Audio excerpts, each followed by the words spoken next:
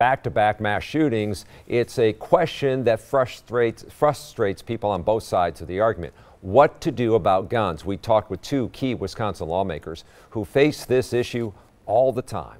A call to do something now. But I think that the grip of the NRA is just very firm. Still largely falls within partisan parameters. I know there are calls to rush back to Washington, just pass a law. The gun debate is once again front and center after two mass shootings in Ohio and Texas that killed 31 people. How does it change? What requires? Charles, I just don't know who's next. In February, Congresswoman Gwen Moore and the Democratic-led House closed two loopholes. One would require background checks on all commercial gun sales, including those at gun shows and over the internet. The other extended the background check review period from 3 to 10 days. There's only one solution, and that solution is to not let special interests drive the debate. President Trump tweeted today, serious discussions are taking place between House and Senate leadership on meaningful background checks. But Republican Senator Ron Johnson sounded more cautious. First of all, I think everybody has to understand that the vast majority of